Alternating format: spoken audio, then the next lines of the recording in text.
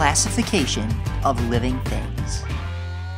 What do a worm, a cat, a fish, a bear, a lion, a tiger, a deer, and a tree have in common?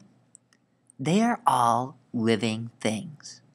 With so many living things in the world, scientists have created a way to organize life into groups and give them names that are recognized worldwide.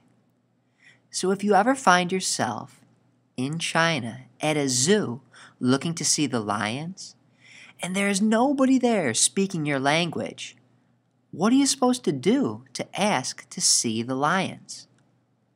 Scientific classification's grouping of organisms can help you determine a lion's scientific name.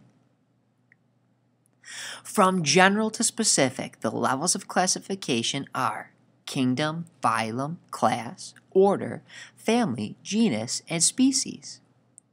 A lion belongs to the kingdom Animalia, a group that includes all animals. So in our group of organisms, the tree would not fit into this grouping. The phylum that the lion fits into is called chordate. This is a group that includes everything with a backbone.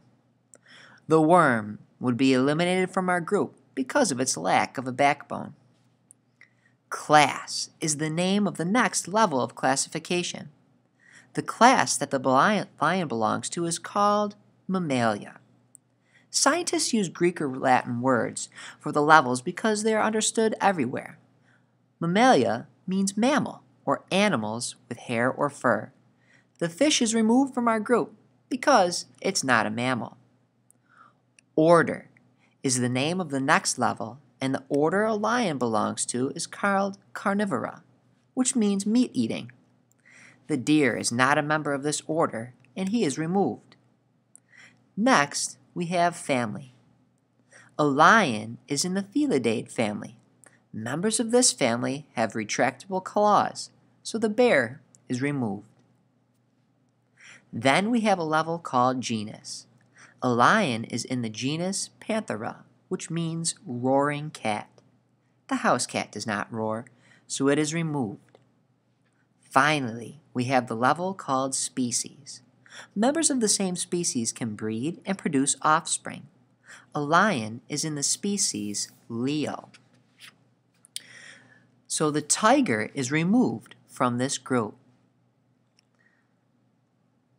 So a lion is an animal with a backbone that has hair or fur, eats meat, has retractable claws, can roar, and goes by the name Leo.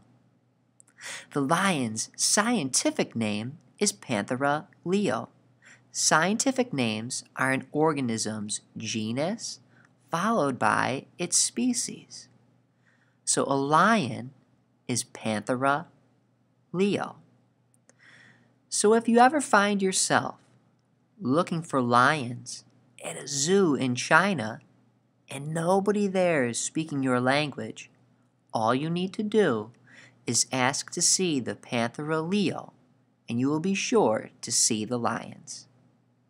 Classification of living things.